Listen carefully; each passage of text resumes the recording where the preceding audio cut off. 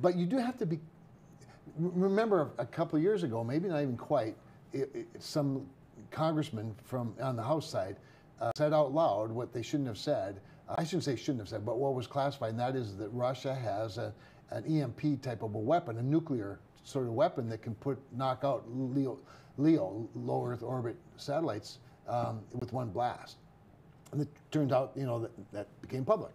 Well, that's pretty significant. Now, that's not a weapon in space necessarily, but they can send a missile into space to blow out low Earth orbit. And the reason that's important is because, I equate space to like the home field advantage for a football team. If a superior football team goes to another place and plays an inferior football team, the best thing that can happen to that inferior team is a really bad rainstorm, because it sort of levels the playing field.